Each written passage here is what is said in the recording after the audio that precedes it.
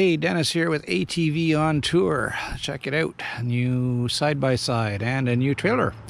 So the enclosed trailer was great for 2 quads, but it did not do the side-by-side and a quad. I could do one or the other, but not both. So had to change things up and did a lot of shopping, a lot of comparisons, and this is the trailer that I chose. It's made by Load Trail, purchased it in Perth, Ontario, and so it's got the rear gate and it's got the front or side ramps for the quad. So perfect choice for me, and it is all structural steel, no bent plates here. The construction is very solid. These are structural steel channels. 4 at 5.4 for my friends that know a little bit about steel. That is the A-frame, and then everything down below is structural angle, and everything up top here is square tubing. So lots of places to tie down to.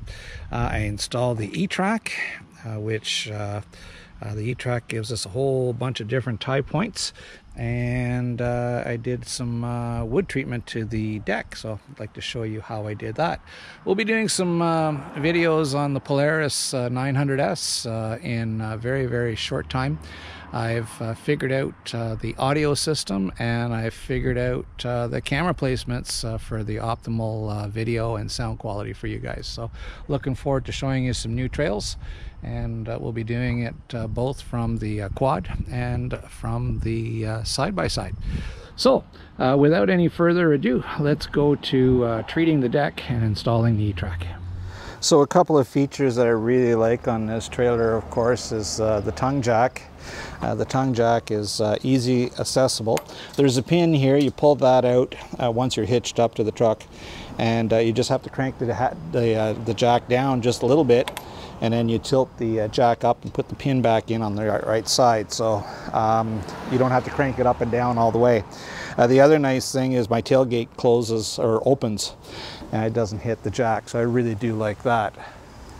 The trailer comes standard with a spare tire mounting place. I haven't got one of those yet. The trailer is a 2018. It's brand new. It's the company that I bought it from is in Perth, Ontario, and they were clearing them out because they're moving. So this one's been sitting on the lot. I got it for a super deal. Couple of things I want to do to it. Number one, I want to clean the deck boards here and put some water sealer on it. And the other thing we're going to do is we're going to put on some E-track. So we'll do the video here. Let's get the deck cleaned up, and then we'll get some water seal on it, and once that's done, then we'll put in the E-track, so stay tuned. All right, so the instructions here say to apply this and let it sit for 10 minutes. You can dilute it 1:1 with water, or you can use it straight on. I'm going to use my pressure washer to apply it, and I'm going to put it on the applicator mode, or the soap mode, and we'll just give it a shot here and see how it does. It's going to take a few seconds to get the chemical in. There it goes. All right, so we'll come up here. I'm wearing dirty clothes here today, my painting clothes, so that I don't have to worry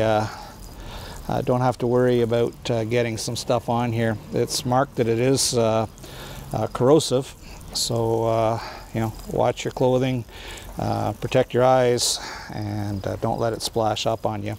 It's not coming out here at a very high pressure. It's just coming on and letting it sit. So the instructions say to let this sit for 10 to 15 minutes, and then either scrub it down with a stiff bristle brush or wash it down with your pressure washer at a medium pressure. They say about 500 psi. You don't want to be gouging the wood. I guess you could put this on with a brush. It's got a pretty pungent odor. So make sure you're not applying this inside the garage. If you are, make sure it's well ventilated. You don't want to be breathing this stuff in. All right, that's it. That's all there is to it. We'll let that sit for 10 minutes, and we'll give it a quick brush, and then we'll hose it off.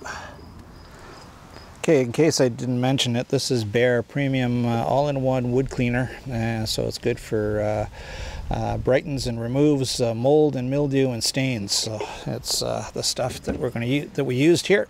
So I'm just got some fresh water here, run my hose through there, and we're just going to blow all of that junk out of there so that we don't corrode the pump and the pressure washer.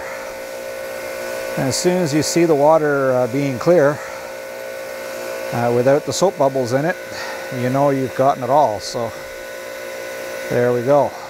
All right, well, it's been 10 minutes, and through the magic of the pause button, let's take a peek here at how it looks. I've got my pressure washer at the higher power. Now that's about 500 psi, and I'm going to keep it roughly about 8 inches away from the wood here, so I'm not digging in. And oh my gosh, what a difference this is making. So all that ugly gray is disappearing, and we're just going to spray this off. This is pretty amazing. Sure beats sanding. Look at that.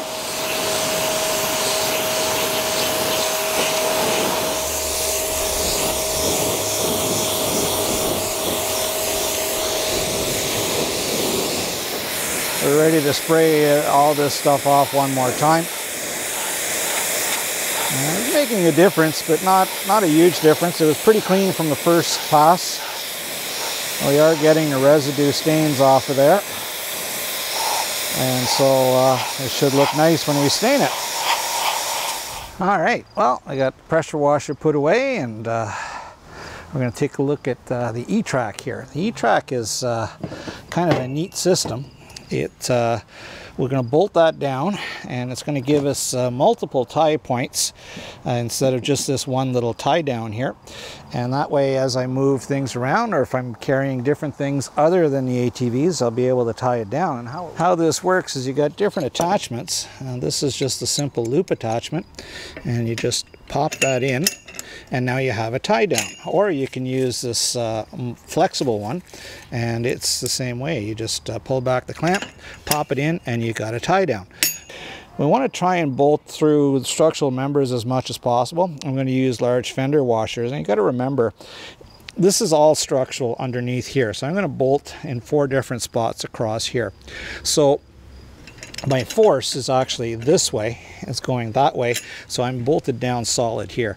I've got 2 solid points that I can tie down through to the frame this way, which is not really an issue. And so there's a bunch of places to tie them down. I'm going to use 4 1/4-inch bolts per side, so 8 per track.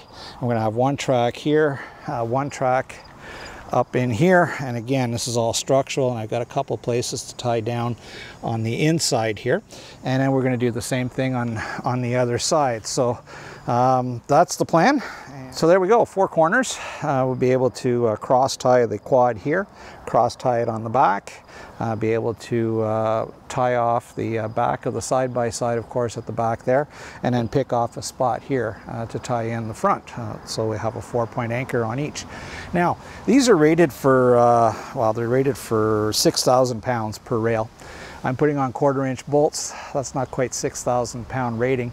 My straps are only 2,000 pound rating, so my bolts are way over that. 4 or 8 1/4-inch bolts will give me roughly about 4,500 pounds tensile strength.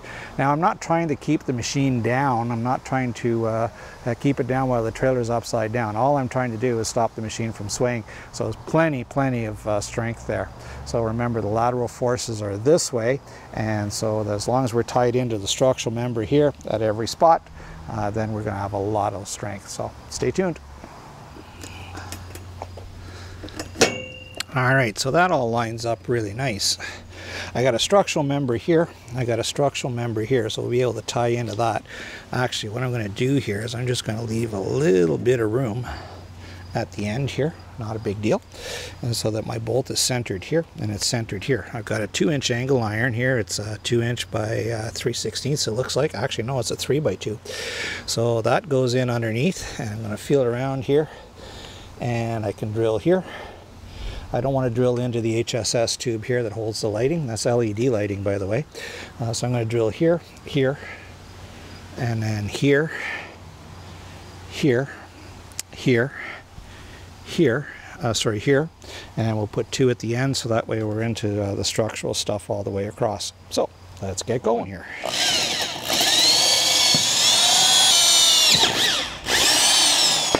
And we're through the steel. All right, so what I'm going to do here is we're just going to pop in a bolt so that nothing moves. And we've got our spot. Then I'm going to feel in back here. Now if I drill here, I got to go through 2 thicknesses of steel. So what I'm going to do is I'm going to drill here so that I only have to go through 1 thickness of steel. It's going to be plenty structurally strong, and we'll be all set to go here. Actually, before I do that, I'm going to drill in here. This is just wood. That's a heck of a lot easier. And we'll pop in a bolt into the wood. Now for the wood sections, I got some large fender washers, so we have a little bit of strength there. So we got that. We've got 2 of them now. It's not going to move. Let's move our camera here. Let's go for our next structural section here.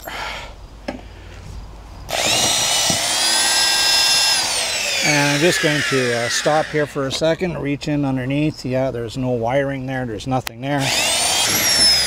We're good there. We'll pop in a bolt. I'm not putting in any nuts and washers because I'm going to lift all of this out and let it dry properly underneath, and then we'll stain, and then we'll put it back on. And then the last spot I'm going to go is here in the corner.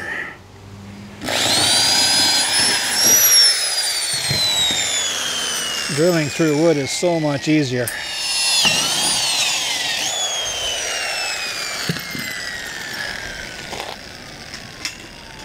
And so that's my 8 bolts for this section of E-Track, and that's going to be very, very strong. Okay, to recap, I got a bolt front and back here. This one is structural, this one is wood. I got a bolt here and here, they are both structural. I have a bolt here and here, they're both structural. And I have a bolt here, front and back. This one is structural, this one is only wood. So, we'll drill the other ones off. That one obviously is going to be in the same pattern. And then we'll do the front. And I'm going to use a black Sharpie here, and I'm going to mark LR for left rear. And I'm going to put an arrow this way showing that that's the front, and I'm just going to mark a little spot on these bolts just in case we get a little bit crazy with the filler. I'll be able to see where my marks are, and I'll be able to drop those back in. All right, now that everything's marked, we'll lift our track up out of the way.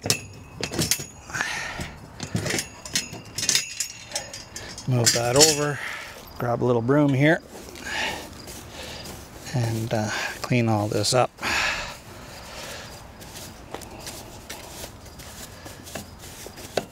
And already the holes are harder to see, so I'm glad I marked everything.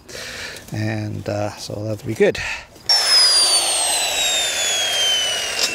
There we go. That's the first one. It's structural. There's nothing in underneath, so we're going to go parallel to it.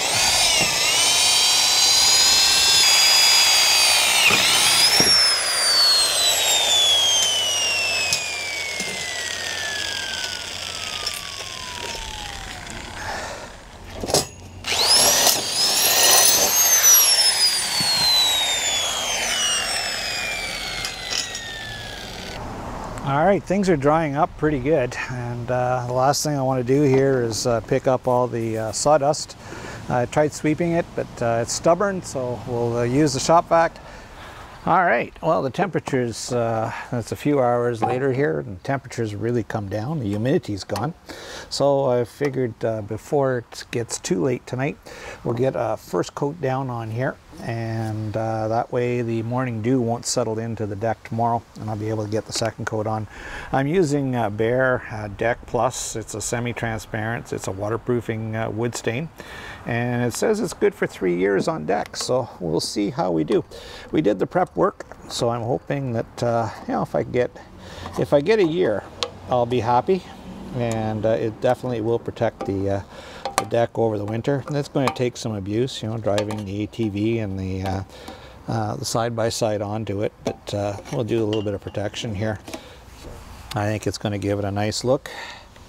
I'm going to apply this fairly liberal and try and be even though, and try not to get it too much on the black paint. Now this trailer has it's a powder coat, so on powder coat it's like a plastic compound, and so if I do get some overspill onto it, I should be able to just take it off with a cloth or something while it's still wet. So you got to remember, I'm going to be driving muddy machines over top of this shortly. So all I'm trying to do is get some protection over the wood. Hopefully, we'll see how it goes. Just a natural rain and maybe a little bit of gentle washing will get rid of most of the mud, and it won't build up too much. This can says it does 300 to 400 square feet, depending on how you apply it. The surface area here is 7 by 14 feet, so that's 98 square feet, so I got plenty in the can. And I'll probably have, if I like the final look, I'll have enough to do the deck in the back. Alright, let's see if we can get this on even. I'm going to come back with the brush and just touch up those edges again. That'll only take a moment. I'm liking the color. Look forward to seeing it in the sunlight tomorrow. Well, there we go. Nice and quick and easy.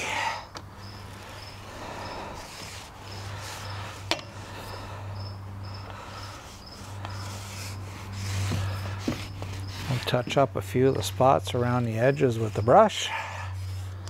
And we'll let this dry overnight and see how it looks in the morning. Okay, here we are, day 2. It's morning, and looks like everything is dried pretty nicely. I'm pretty happy with how it turned out.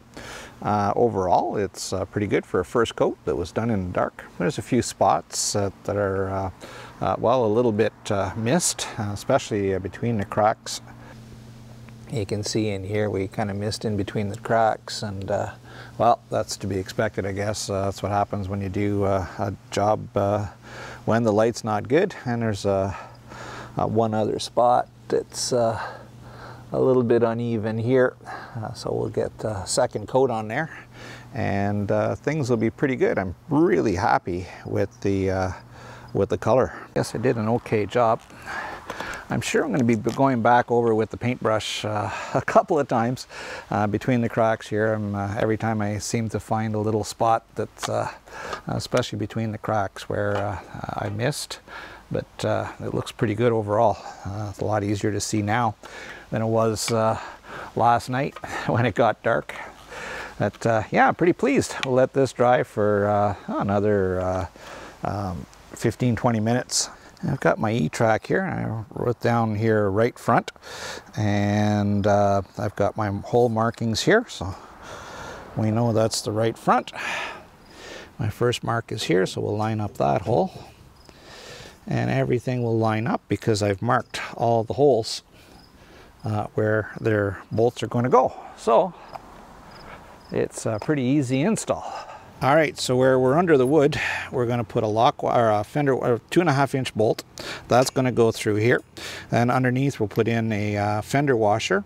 That'll go this way, and then a split lock washer, and then of course a nut. So that'll be our hardware package where there's only wood. Where there's structural steel, instead of having a fender washer, I'm just going to use the smaller washer here, and that will hold it back in underneath, and we'll torque that down.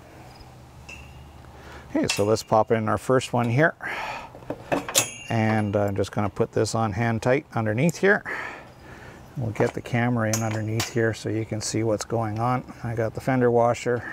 We'll put the split washer in. Now this one here actually has a little bit of bite because I'm just squeezing into the structural channel here.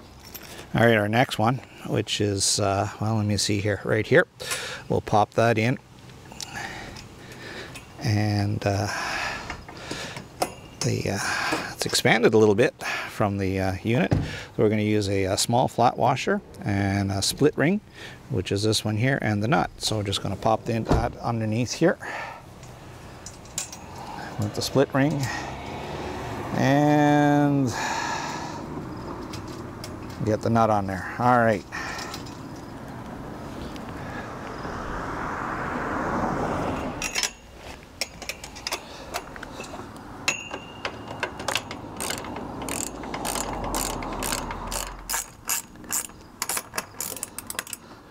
And we're good. All right, that's always good to double check. So that's the first one, 3 more to go. All right, so the last thing to do is this little tie down here. And the reason I want to put this one in is that this is to tie back the side by side. And I'll tie it from the front, probably at the winch point, and tie it back. And that's going to stop it from sliding forward and possibly hitting the quad at the front. Because it's really tight. When you put the 2 machines in, you've only got a couple of inches of slack. So I've already pre-measured or started to drill a hole here. I've checked underneath, there's nothing there. There is a square tubing of steel here that contains the LED lights. So I want to make sure I'm clear of that, and I am. So we'll pop this hole through. Now I'll mention it, I'm not exactly centered. The center line is right here, and I don't want to be drilling through 2 boards, so I want to stay on 1 board. So everything says that I shouldn't be doing off center, but hey, heck, structural integrity. We'll pop that bolt in. We'll make sure that this is square, right about there. Now, this is not structural, okay? I'm only drilling through wood. It's not structural. All it's doing is stopping the side-by-side from going forward. So I'm not too worried about that. If I find that there is some stress on it, I will add, I will add a bigger plate. Now don't forget to insert the D-ring first and put that in like so. Pop those in. These are 5/16 bolts. That'll be plenty strong. And I got some big fender washers, and we'll double them up with some small washers and some nuts, and we'll do that from underneath. So that's it. All I need to do is tighten that up. Well, that's my modifications on the load trail trailer. The last thing I want to do here is touch up the bolts underneath with some black paint so that they're not quite as visible, and try and slow down the rust as well. We'll let everything cure for a good 24 hours before I load up the ATVs. If I have any more modifications, we'll make a video. If you have any comments, don't forget to leave those down below. Thanks for watching. Don't forget to subscribe, and we'll catch you on the trails.